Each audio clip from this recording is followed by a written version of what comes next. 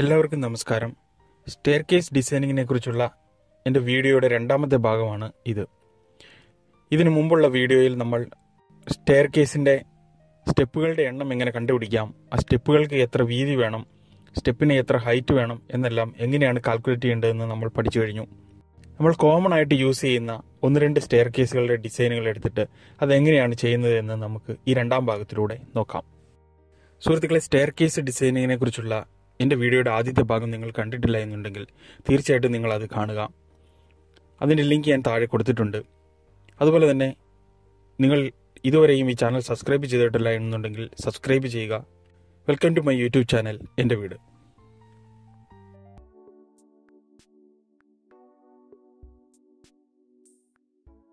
സുഹൃത്തുക്കളെ, പലതരത്തിലുള്ള സ്റ്റെയർ കേസുകളാണ് നമ്മുടെ വീടുകളിൽ ഉപയോഗിക്കുന്നത്. അത് നമ്മളുടെ പ്ലാൻ അനുസരിച്ച് അല്ലെങ്കിൽ നമ്മളുടെ സ്ഥല സൗകര്യം അനുസരിച്ച് നമ്മൾ പല രീതിയിൽ സ്റ്റെയർ കേസ് ഡിസൈൻ ചെയ്യാറുണ്ട്. നമുക്ക് ഒന്ന് രണ്ട് സ്റ്റെയർ കേസ് ഡിസൈനിങ് രീതികൾ വെച്ചിട്ട് നമുക്ക് അത് എങ്ങനെ അതിൻ്റെ റൈസേഴ്സ് അതുപോലെ തന്നെ അതിൻ്റെ സ്റ്റെപ്പുകളുടെ എണ്ണം കാൽക്കുലേറ്റ് ചെയ്യാം എന്ന് നോക്കാം. ഇവിടെ സുഹൃത്തുക്കളെ നിങ്ങൾ നോക്കുക, ഇവിടെ ഞാൻ ഒരു സ്റ്റെയർ കേസിൻ്റെ പ്ലാൻ ഇവിടെ വരച്ചിട്ടുണ്ട്. ഇത് ആ സ്റ്റെയർ കേസിൻ്റെ പ്ലാനാണ്. സുഹൃത്തുക്കളെ, നമ്മൾക്ക് ഇതുപോലെയുള്ള ഒരു റൂമിലാണ് നമ്മൾ ഒരു സ്റ്റെയർ കേസ് ഉണ്ടാക്കുന്നതെങ്കിൽ ജസ്റ്റ് ഒരു സ്റ്റെയർ കേസ് റൂം പോലെയുള്ള ഒരു ഏരിയയാണിത്. ഇതിനെ നമുക്ക് സ്റ്റെയർ കേസ് റൂം എന്ന് വേണമെങ്കിൽ വിളിക്കാം.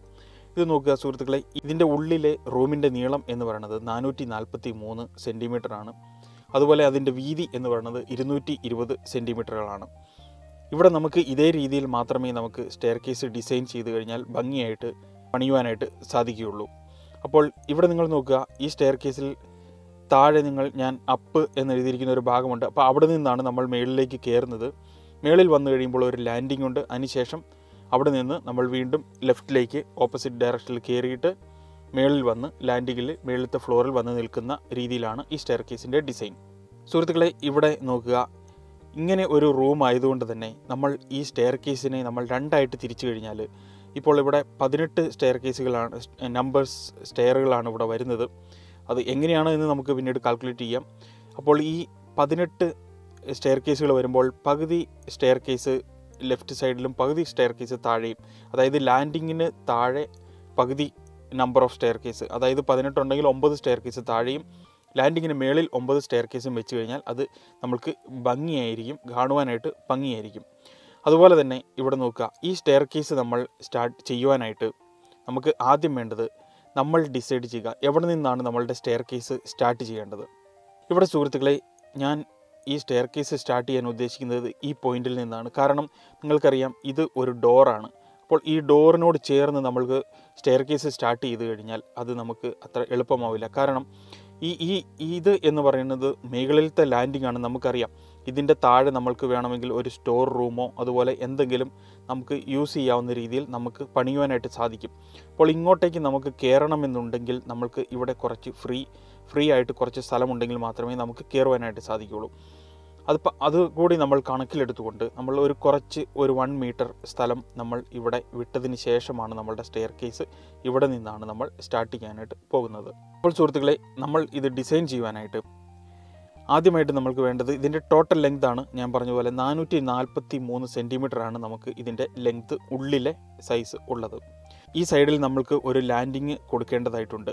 അപ്പോൾ നമ്മൾക്ക് ഈ ലാൻഡിങ്ങിൻ്റെ സൈസ് എന്ന് പറയുന്നത് ഈ സ്റ്റെപ്പിൻ്റെ വീതി, ഒരു സ്റ്റെപ്പിൻ്റെ നീളം എത്രയാണോ അത്രയും തന്നെ നമ്മൾ ഇതിന് വീതിയായിട്ട് കൊടുത്തു കഴിഞ്ഞാൽ കാണുവാനായിട്ട് ഭംഗിയായിരിക്കും.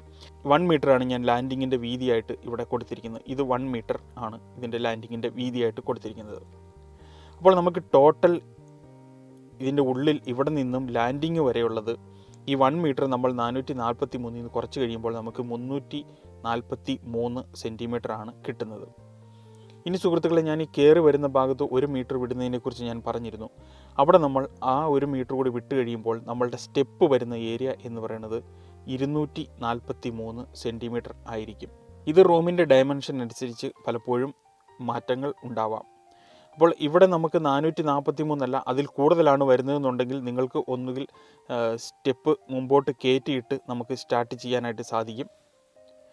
അതുപോലെ ഓരോ റൂമിൻ്റെയും ഡിസൈൻ അനുസരിച്ചിട്ട് നമ്മളുടെ ഉചിതമനുസരിച്ചിട്ട് നമുക്ക് ചെയ്യാനായിട്ട് സാധിക്കും. ഇവിടെ നമുക്ക് 243 ഈ സ്റ്റെപ്പ് മാത്രം വരുന്ന ആ ലെങ്ത്ത് എന്ന് പറയുന്നത്. അതുപോലെ തന്നെ മേളിലും നമുക്ക് ഇവിടെ ഒരു ലാൻഡിങ് കൊടുക്കേണ്ടതുണ്ട്. ഈ ലാൻഡിങ്ങിന് നമ്മൾക്ക് 1 മീറ്റർ കൊടുക്കണമെന്ന് നിർബന്ധമില്ല. കാരണം ഇത് മേളിലേക്കുള്ള ഫ്ലോർ ഇങ്ങനെ എക്സ്റ്റെൻഡ് ആയിട്ട് പോകുന്ന ഒരു ഏരിയയാണ്. അപ്പോൾ നമുക്ക് സ്റ്റെപ്പുകൾ എത്രയാണോ വരുന്നത്, ഇവിടെ 9 ആണ്, ഇവിടെ 10 ആണ് സ്റ്റെപ്പ് വരുന്നതെന്നുണ്ടെങ്കിൽ നമുക്ക് ഒരു സ്റ്റെപ്പ് കൂടി നമുക്ക് അഡീഷണലായിട്ട് ഇവിടെ ചേർക്കുവാനായിട്ട് സാധിക്കും. അപ്പോൾ അതുകൊണ്ട് അത് നമ്മൾ ഡിസൈഡ് ചെയ്യുന്നില്ല എത്രയാണ് എന്നുള്ളത്. അപ്പോൾ നമുക്ക് ഇതുവരെ ഇവിടെ ഉള്ളത് നമുക്ക് 243 ആണ്. അതുപോലെ തന്നെ ഇതിൻ്റെ വീതി എന്ന് പറയുന്നത് ഇവിടെ നോക്കുക, 220 സെൻറ്റിമീറ്റർ ആണ് ഇതിൻ്റെ വീതി. ഉള്ളിലെ സൈസാണ് ഞാൻ പറയുന്നത്. അപ്പോൾ ഇവിടെ നമുക്ക് നമ്മുടെ സ്റ്റെപ്പിൻ്റെ ലെങ്ത്ത് എന്ന് പറയുന്നത്, ഒരു സ്റ്റെപ്പിൻ്റെ ലെങ്ത്ത് എന്ന് പറയുന്നത് ഇത് 1 മീറ്റർ ആയിട്ടാണ് ഞാൻ വെച്ചിരിക്കുന്നത്. ഇവിടെയും 1 മീറ്റർ ആണ്. അപ്പോൾ നമുക്ക് 2 മീറ്റർ ഇത് ഓൾറെഡി ആയി. ഇതിൻ്റെ സൈസ് 220 ആണ്. അപ്പോൾ നമുക്ക് ഈ ഗ്യാപ്പ് 20 സെൻറ്റിമീറ്റർ നമ്മൾ അവിടെ ഒരു ഗ്യാപ്പായിട്ട് നമ്മൾ കൊടുക്കുകയാണ്. ചിലപ്പോൾ നമുക്ക് റൂമിൻ്റെ സൈസ് 2 മീറ്റർ 200 മീറ്റർ അല്ലെങ്കിൽ 200 സെൻറ്റിമീറ്ററേ ഉള്ളൂ എന്നുണ്ടെങ്കിൽ ഇവിടെ നമുക്ക് ഗ്യാപ്പ് കൊടുക്കാതെ തന്നെ നമുക്ക് ആ സ്റ്റെയർ കേസ് ചെയ്യാനായിട്ട് സാധിക്കും.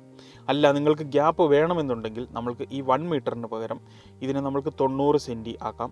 അതുപോലെ തന്നെ ഇതും 90 സെൻറ്റി, ഈ സ്റ്റെപ്പിൻ്റെ ലെങ്ത്ത് എന്ന് പറയുന്നത് 90 വെച്ചിട്ട് ആക്കിയിട്ട് നമുക്ക് സെൻറ്ററിൽ 20 സെൻറ്റിമീറ്റർ കൊടുക്കുവാനായിട്ട് സാധിക്കും.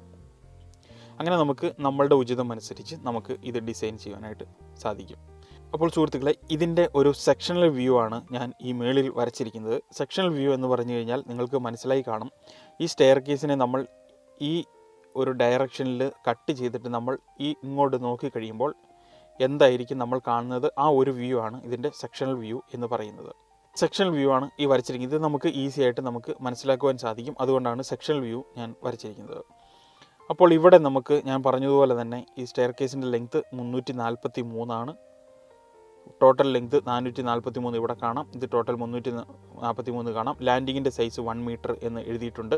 ഇനി നമ്മൾക്ക് ആദ്യമായിട്ട് ഞാൻ മുമ്പിലത്തെ വീഡിയോയിൽ പറഞ്ഞതുപോലെ തന്നെ, സുഹൃത്തുക്കൾ, നിങ്ങൾ മുമ്പിലത്തെ വീഡിയോ കണ്ടാലേ തീർച്ചയായും കാണുക. അതിനുശേഷം മാത്രം ഇത് കാണുക. അപ്പോൾ ആണ് നിങ്ങൾക്ക് അതിൻ്റെ ഒരു കണ്ടിന്യൂഷൻ കിട്ടുകയുള്ളൂ. പെട്ടെന്ന് ഈസി ആയിട്ട് മനസ്സിലാക്കുവാൻ സാധിക്കുകയുള്ളൂ. ഇനി നമ്മൾ ആദ്യം കാൽക്കുലേറ്റ് ചെയ്യാൻ പോകുന്നത് ഇതിൻ്റെ റൈസേഴ്സ്, എത്ര റൈസർ ഉണ്ട് എന്ന് നമുക്ക് കാൽക്കുലേറ്റ് ചെയ്യാം. അതിന് നമ്മൾ സെക്ഷണൽ വ്യൂ നമ്മളിപ്പോൾ എടുക്കേണ്ട ആവശ്യമില്ല. കാരണം അത് വെച്ച് കഴിഞ്ഞാൽ നിങ്ങൾക്ക് കൺഫ്യൂഷൻ ആവും. അതുകൊണ്ട് നമുക്ക് ഈ പ്ലാൻ വെച്ചിട്ട് നമുക്കറിയാവുന്ന ഡയമെൻഷൻ എന്ന് പറഞ്ഞാൽ റൂമിൻ്റെ ഹൈറ്റ് നമ്മൾക്കറിയാം, അതുപോലെ റൂമിൻ്റെ വീതി അറിയാം, അതുപോലെ റൂമിൻ്റെ നീളവും അറിയാം. അത് വെച്ചിട്ട് നമുക്ക് സ്റ്റെയർ കേസ് ഡിസൈൻ ചെയ്യേണ്ടതായിട്ടുണ്ട്. അപ്പോൾ സുഹൃത്തുക്കളെ, നിങ്ങൾ ഈ സെക്ഷണൽ വ്യൂ നോക്കണ്ട, താഴെയുള്ള ഇത് മാത്രം നോക്കിയിട്ട് നമുക്ക് എങ്ങനെ കാൽക്കുലേറ്റ് ചെയ്യാം എന്ന് നോക്കാം. അപ്പോൾ സുഹൃത്തുക്കളെ, നമ്മൾ ആദ്യമായിട്ട് കാൽക്കുലേറ്റ് ചെയ്യാൻ പോകുന്നത് നമ്പർ ഓഫ് റൈസേഴ്സ് ആണ്. അപ്പോൾ നമുക്ക് നമ്പർ ഓഫ് റൈസേഴ്സ് കാൽക്കുലേറ്റ് ചെയ്യാനായിട്ട് നമുക്ക് എന്താണ് വേണ്ടത്? Height of the room. അത് നമുക്ക് ഈസി ആയിട്ട് മെഷർ ചെയ്യാം. ഹൈറ്റ് ഓഫ് ദ റൂം ഞാൻ പറഞ്ഞതുപോലെ തന്നെ താഴത്തെ ഫ്ലോറിൽ നിന്നും മേളത്തെ ഫ്ലോറിൻ്റെ മേള് വരെയുള്ള ആ ഹൈറ്റ് ഇവിടെ കാണിച്ചിട്ടുണ്ട് 320. അത് നമ്മൾ മെഷർ ചെയ്ത് 320, ചിലപ്പോൾ 320 ആവാം, ചിലപ്പോൾ 300 ആവാം, ചിലപ്പോൾ 280 ആവാം, അത് നമുക്കറിയില്ല, 290 ആവാം. എത്രയാണോ നമ്മൾ മെഷർ ചെയ്ത് കിട്ടുന്നത് അത് നമ്മൾ ഇവിടെ ഒരു പേപ്പറിൽ എഴുതി വയ്ക്കുക, 320 സെൻറ്റിമീറ്റർ. ഇനി നമ്മളുടെ റൈസറിൻ്റെ ഹൈറ്റ് എത്രയാണ് നമ്മൾ കൊടുക്കാൻ ഉദ്ദേശിക്കുന്നത്? നമ്മൾ ഇതിനു മുമ്പിലത്തെ വീഡിയോയിൽ പറഞ്ഞതുപോലെ തന്നെ റൈസറിൻ്റെ ഹൈറ്റ് ഞാൻ 16 സെൻറ്റിമീറ്ററാണ് ഇവിടെ കൊടുക്കാനായിട്ട് ഉദ്ദേശിക്കുന്നത്. അപ്പോൾ ഈസി ആയിട്ട് നമുക്ക് നമ്പർ ഓഫ് റൈസേഴ്സ് കണ്ടുപിടിക്കാം. 320 ഡിവൈഡഡ് ബൈ 16, 320നെ 16 കൊണ്ട് ഹരിക്കുമ്പോൾ നമുക്ക് 20 എന്ന് കിട്ടുന്നു. അപ്പോൾ 20 നമ്മളുടെ ഇവിടുത്തെ റൈസേഴ്സ്. അങ്ങനെ നമ്മൾ റൈസർ കണ്ടുപിടിച്ച് കഴിഞ്ഞു. ഇനി സുഹൃത്തുക്കളെ, നമ്മൾ കണ്ടുപിടിക്കാൻ പോകുന്നത് എത്ര സ്റ്റെപ്പുകൾ വരുന്നുണ്ട്, അതുപോലെ അതിന് എത്ര ത്രെഡ് വരുന്നുണ്ട് എന്ന് നമുക്ക് കാൽക്കുലേറ്റ് ചെയ്യാം. നമ്പർ ഓഫ് ത്രെഡ് എന്ന് പറയുന്നത് ഞാൻ പറഞ്ഞ പോലെ തന്നെ നമ്പർ ഓഫ് റൈസറിൽ നിന്നും 1 നമ്പർ കുറച്ച് കഴിയുമ്പോൾ എത്രയാണ് കിട്ടുന്നത് അത്രയായിരിക്കും നമ്പർ ഓഫ് ത്രെഡ് എന്ന് പറയുന്നത്. എന്തുകൊണ്ടാണ് നമ്മൾ റൈസറിൽ നിന്നും 1 നമ്പർ കുറച്ച് ത്രെഡ് വരുന്നത് എന്ന് ഞാൻ എക്സ്പ്ലെയിൻ ചെയ്തിരുന്നു. അതായത് നമ്മൾ സ്റ്റെപ്പ് കയറി മേളിൽ വന്നു കഴിയുമ്പോൾ ഏറ്റവും മേളിലത്തെ ആ ഒരു ലാൻഡിങ്, മേളിലത്തെ ആ ഒരു സ്റ്റെപ്പ്, ഇത് എന്ന് പറയുന്നത് അഡീഷണലാണ്. അതിന് മേളിൽ നമുക്ക് ത്രെഡ് വരുന്നില്ല, അത് ലാൻഡിങ്ങിൽ തന്നെയാണ് വന്ന് നിൽക്കുന്നത്. അപ്പോൾ അതുകൊണ്ട് നമ്മൾ മൈനസ് ചെയ്യുകയാണ് ചെയ്യുന്നത്. ഇവിടെ ഒരു ത്രെഡ് ഇല്ല, ത്രെഡ് നമ്മൾ ലാൻഡിങ് ആയിട്ടാണ് കാൽക്കുലേറ്റ് ചെയ്യുന്നത്. ആ 1 മീറ്റർ നമ്മൾ ഓൾറെഡി ഇതിൽ നിന്ന് നമ്മൾ മൈനസ് ചെയ്ത് കഴിഞ്ഞു. അതുകൊണ്ട് അപ്പോൾ നമ്മൾ ആ ഒരു 1 മീറ്ററിനെ നമ്മളിതിൽ കൺസിഡർ ചെയ്യാത്തതുകൊണ്ടാണ് നമ്മൾക്ക് ഒരു ത്രെഡ് എപ്പോഴും നമുക്ക് റൈസറിനേക്കാളും ഒരു ത്രെഡ് എപ്പോഴും 1 നമ്പർ കുറവായിട്ടിരിക്കുന്നത്. ഇവിടെ സുഹൃത്തുക്കളെ, നമ്മൾക്ക് 2 ലാൻഡിങ്ങുകളാണുള്ളത്. ഇവിടെ ഒരു ലാൻഡിങ് വരുന്നുണ്ട്, മേളിലും ഒരു ലാൻഡിങ് വരുന്നുണ്ട്. അപ്പോൾ ഈ 2 ലാൻഡിങ് വരുന്നു. അപ്പോൾ എത്ര ലാൻഡിങ് നമ്മൾക്ക് വരുന്നുണ്ടോ അത്രയും നമുക്ക് ത്രെഡ് ഒരു നമ്പർ എപ്പോഴും കുറവായിരിക്കും. അതായത് റൈസേഴ്സ് എപ്പോഴും നമുക്ക് കൂടുതലുണ്ടാവും. അപ്പോൾ നമുക്ക് 20 എന്ന് കിട്ടിയത് നമുക്ക് ടോട്ടലാണ്. താഴെ നിന്നും മേളിൽ വരെയുള്ള, അതായത് ഈ സ്റ്റെപ്പുകൾ ഇതെല്ലാം കൂടെ കാൽക്കുലേറ്റ് ചെയ്യുമ്പോഴാണ്, ഇത് രണ്ടും കൂടെ കൂട്ടുമ്പോഴാണ് നമുക്ക് എത്ര നമ്പേഴ്സ് കിട്ടുന്നു, 20 കിട്ടുന്നു. അപ്പോൾ ഇവിടെ 2 ലാൻഡിങ് ഉള്ളതുകൊണ്ട് നമ്മൾ 2 നമ്പർ നമ്മൾ കുറയ്ക്കണം. അപ്പോൾ നമുക്ക് 20 - 1 അപ്പോൾ 18 നമ്പേഴ്സ് സ്റ്റെപ്പാണ് നമ്മൾക്കുള്ളത്, അല്ലെങ്കിൽ ത്രെഡാണ് നമ്മൾക്ക് ഉള്ളത്. നിങ്ങളത് മനസ്സിലായി കാണുമെന്ന് ഞാൻ വിചാരിക്കുന്നു. കാരണം ഞാൻ പറഞ്ഞതുപോലെ തന്നെ എത്ര ലാൻഡിങ് ഉണ്ടോ അത്രയും നമ്പേഴ്സ് നമ്മൾ ത്രെഡ് റൈസറിൽ നിന്നും കുറയ്ക്കേണ്ടതുണ്ട്. ഓക്കെ, ഇനി നിങ്ങൾ നോക്കുക, നമ്പർ ഓഫ് സ്റ്റെപ്പ് നമുക്ക് കിട്ടി. 18 നമ്പർ ഓഫ് സ്റ്റെപ്സ് ആണ് നമ്മൾക്കുള്ളത്. അപ്പോൾ നമുക്ക് ഈസി ആയിട്ട് താഴെ 9 നമ്പേഴ്സ് എന്നും മേളിൽ 9 നമ്പേഴ്സ് എന്നും നമുക്ക് ഈസി ആയിട്ട് അസ്യൂം ചെയ്യാനായിട്ട് സാധിക്കും. ഇവിടെ നമുക്ക് 19 ആണ് കിട്ടിയെന്നുണ്ടെങ്കിൽ നമുക്ക് മേളിൽ ഒരു സ്റ്റെപ്പ് കൂടി കൊടുക്കാം. അല്ലെന്നുണ്ടെങ്കിൽ താഴെ തന്നെ നിങ്ങൾക്ക് ഒരു സ്റ്റെപ്പ് കൂടി കുറച്ചുകൂടി മുമ്പോട്ട് കയറ്റിയിട്ട് നമുക്ക് നമ്മുടെ ഇഷ്ടത്തിന് നമുക്ക് ഡിസൈൻ ചെയ്യാനായിട്ട് സാധിക്കും. ഇവിടെ ഇപ്പോൾ നമുക്ക് 18 നമ്പേഴ്സാണുള്ളത്. അതുകൊണ്ട് നമ്മൾ ഈക്വലായിട്ട് 9 + 9 എന്ന രീതിയിൽ നമ്മൾ ഇവിടെ ചെയ്തു കഴിഞ്ഞു. ഇനി സൈസ് ഓഫ് ത്രെഡ്. ഈ ത്രെഡിൻ്റെ സൈസ്, നമ്മൾ റൈസറിൻ്റെ ഹൈറ്റ് നമ്മൾ ഓൾറെഡി 16 സെൻറ്റിമീറ്റർ എന്ന് ഇട്ട് കഴിഞ്ഞു. ഇനി ഇതിൻ്റെ സൈസ്, അതായത് ഈ സൈസ്, ഈ സ്റ്റെപ്പ് നമ്മൾ കാല് വയ്ക്കുന്ന ആ ഭാഗത്തിൻ്റെ എത്രയാണ് എന്ന് നമുക്ക് നോക്കാം. അതിന് നമ്മൾ കഴിഞ്ഞ വീഡിയോയിൽ പറഞ്ഞതുപോലെ തന്നെ അതിൻ്റെ കാൽക്കുലേഷൻ എന്ന് പറയുന്നത് ടോട്ടൽ ലെങ്ത്, അതായത് സ്റ്റെയർ കേസ് വരുന്ന ടോട്ടൽ ലെങ്ത് എത്രയാണെന്ന് നോക്കുക. അതിന് നമ്മൾ നമ്പർ ഓഫ് ത്രെഡ് കൊണ്ട് ഹരിച്ച് കഴിയുമ്പോൾ എത്രയാണോ കിട്ടുന്നത് അതായിരിക്കും നമ്മളുടെ ഇതിൻ്റെ സൈസ് എന്ന് പറയുന്നത്. ഇവിടെ നമുക്ക് നോക്കാം, ഇവിടെ നമുക്ക് 243 ആണ് കിട്ടുന്നത്. ഇത് 2 സൈഡും സെയിം ആയതുകൊണ്ട് നമുക്ക് 243 + 243. നമ്മൾ ലാൻഡിങ് ഓൾറെഡി മൈനസ് ചെയ്യുന്നുണ്ട്. സ്റ്റെപ്പ് വരുന്ന ഏരിയ മാത്രമാണ് ഞാൻ കാൽക്കുലേറ്റ് ചെയ്യുന്നത്. ഞാൻ പറഞ്ഞു, ആദ്യം നമ്മൾ സ്റ്റെപ്പ് സ്റ്റാർട്ട് ചെയ്യുന്ന ആ ഒരു റൈസർ മുതൽ സ്റ്റെപ്പ് എൻഡ് ചെയ്യുന്ന റൈസർ വരെയുള്ള ലെങ്ത്താണ് നമ്മൾ എടുക്കുന്നത്. അപ്പോൾ ഇവിടെ 243, ഇതും 243. അപ്പോൾ നമുക്ക് ടോട്ടൽ 243 + 243 എന്ന് കിട്ടി. അതിനെ നമ്മൾ 18 കൊണ്ട് ഹരിക്കുകയാണ് ചെയ്യുന്നത്.